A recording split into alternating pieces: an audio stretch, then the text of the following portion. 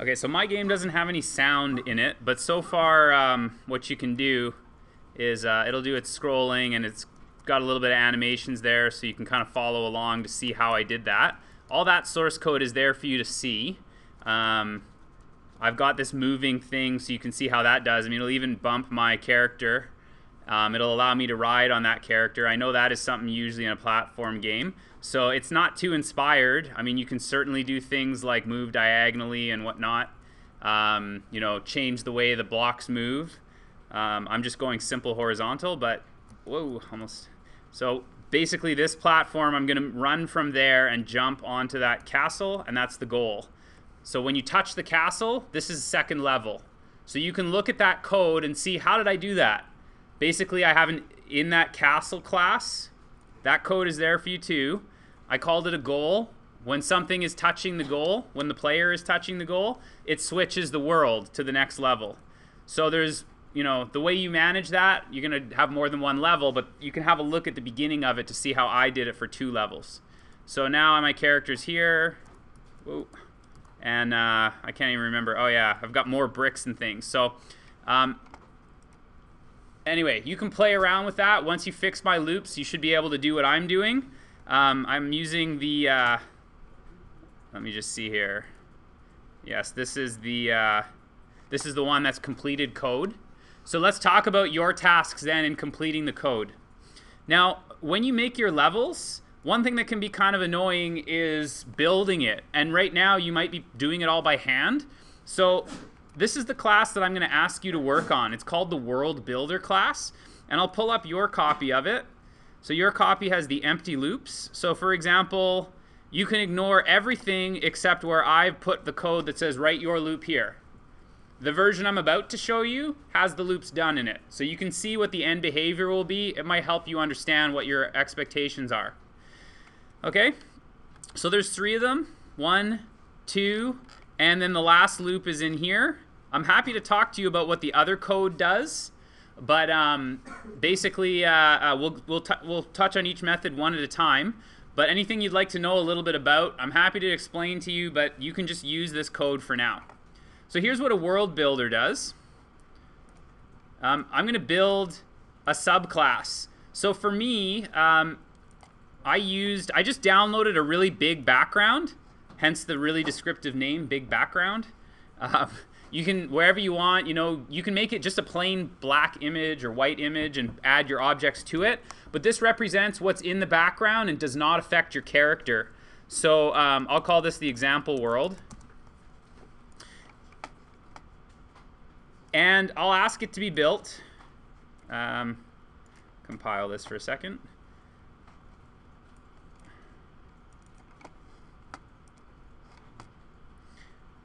And then I'll create a new example world, just so you can see its purpose here. Remember, 600 by 400 is cropping that image. I actually want the entire image size. So my image was 1500 by 768. So that's what I'm going to use here. And what you'll notice happens is, now I get these ugly scrolling bars, and some of you might have seen this before, right? You play your game, you have to pause it so you can scroll with the mouse. Well, we just talked about the code that scrolls automatically for your main character. But when you build your level, it's nice if you can see the whole thing at once, right? And that's what this will allow us to do, is place the objects in the entire world, even though the actor's only seeing part of it. So what the world builder is going to do is, there's methods that can help you out. For example, the first thing that you're going to code, here's yours. The first thing that you're going to code is this one here called add random. So let me show you what it does. I can go back here and I can say add a random, and in my game, here's a bunch of the platforms I have. So why don't I add a bunch of barrels? I don't have a better example here, so we'll just add some random barrels and give me 10 of them. What this will do now is grab the world, stick 10 random barrels into it, so that this is where the barrels would be all over my screen when the game starts. So maybe you have like a bad character or something that you're collecting, and you want to stick random objects around your screen. So here's one configuration for level 1, okay? Then you might say to yourself, I don't want things to be random. The next method is called adding a line. So I'll show you a few examples of how a line can work, just so you kind of get a sense for how it could be used. So down here I'm going to say add a line, and this time I'm going to use this red brick here. So it's called the ground class. And I'm going to start when x equals 0 and at 700. And let's just say that I would like, let me see, how about 10 bricks. And what this represents is where the next brick will be. It tells you how much to change. So for example, if I want the bricks to be exactly in a horizontal line, that means I want 100% of the brick before the next one appears. If I go like this, there'll be 150% of the brick. So a brick plus a gap, which is half as wide. So this is for a horizontal line. Don't change the y coordinate. So when I say OK, this is what I'll get. 10 bricks in a line. So I basically built a platform without having to drag and drop them all by hand, and it's a perfect straight line. Then you might say to yourself, okay, where's this? This one's x coordinate is at 270, and its y coordinate is at 700. So I'm going to now add a line, but I'm going to make it climb up. So I'll show you a little bit more to give you some sense of what's happening. So let's say I'm using the ground class still. Now, I'll start this at 275, and it was at 700, so let's make it go up a little bit. And I'm going to ask for 10 of those bricks. I'm going to use gaps, though, 150%. And instead of being straight horizontal line, this means it'll move up by the same height as the brick. So 100% of the brick will be the change. So when I say OK this time, oh, of course, I went down by mistake. I should have put a negative in there. But this would be the platforms that allow me to jump on the way down. So let me just recreate that. This is the ground with 275 and 690. Give me 10 bricks. Leave a gap. And it should be a -1.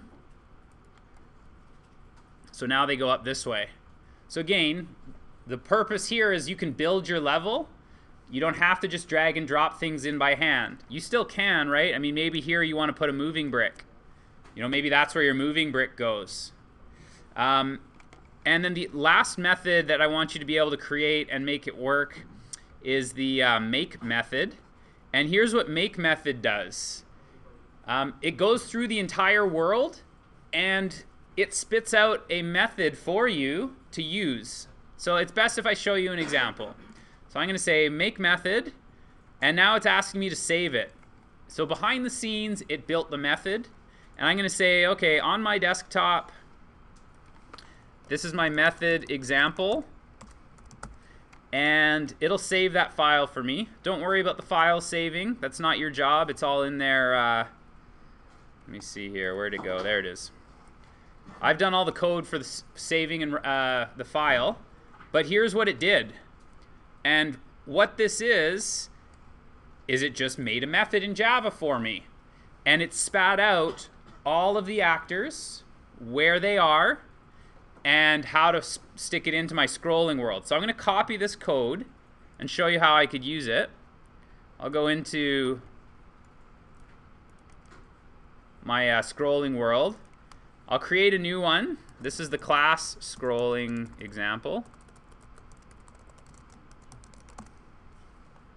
And see, this window you're seeing right now has these things on it, right? What I'm going to do is go in here and paste that method.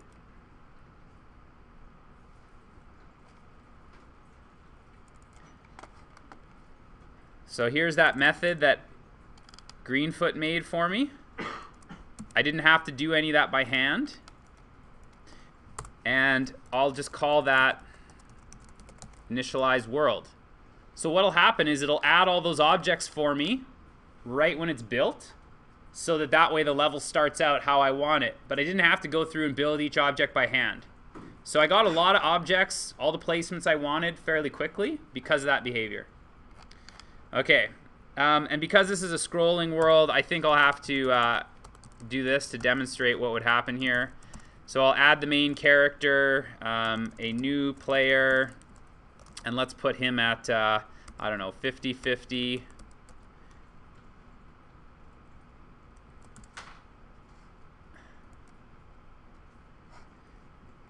And then I'll ask for a scrolling example that the class made. So what you'll notice right now, I'll move him away from the barrel, is there's the world that we made before, but now it's in a scrolling world. So I don't know if I can jump on that barrel. Yeah, okay, and I'm gonna I'm not very good at video games. I think I've told you this. It's kind of ironic that I'm Java, pretty good at, video games, horrible. So let's see if I can get any,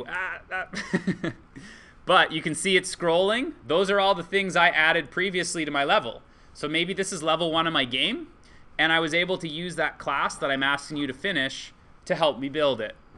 Now, I'm not saying that you have to use this class when you build your levels, but you have to make those loops for me that are missing so that I can see you've got some understanding of how the loops work. Okay? So that's what should be finished for you, and you'd be able to start building your own levels to add to your game as well. All right, the rest of the time is off to you.